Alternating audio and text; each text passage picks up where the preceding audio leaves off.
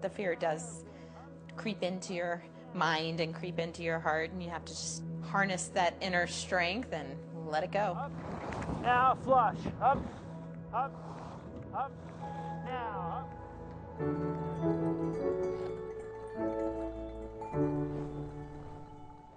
Ski racing is an individual sport, but for me, I ski down the mountain with a guide in front of me calling the commands. My name is Danelle Umstead. I'm a visually impaired U.S. Paralympic alpine ski racer. Really straight for the next two. Up. My job is to be her eyes. I'm basically thinking out loud and telling her everything that's happening. I'm Rob Umstead. I'm Danielle's husband and guide when we ski. I lost all usable vision when I was 13 years old in my right eye. As I got older, I lost central vision in my left eye. It seemed like my life was just crumbling day by day, and my father calls me up on the phone and he says, "We're gonna go skiing." And we went down the mountain, and my life changed from that moment forward.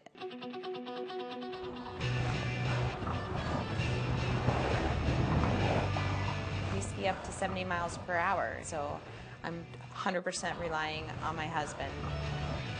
With the weather, you never know what you're going to get, but that's ski racing for everybody.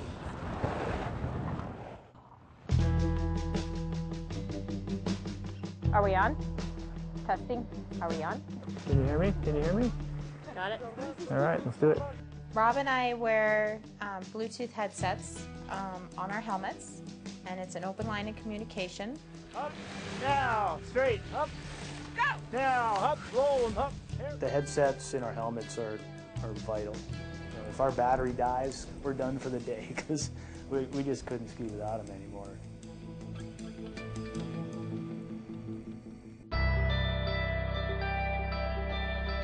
I met Rob après skiing. I knew from the moment I met him that I wanted to spend the rest of my life with him. I didn't start out guiding Danielle when she got into racing at first, but it was really hard to find a guide that would commit to a year-round kind of schedule like we're on now.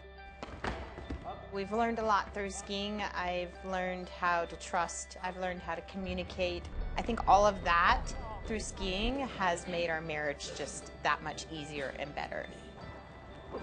Every day is different. Every course is different. You know, our communication changes, terrain changes, and it's scary. But I like it, and I wouldn't want to do it with anybody else.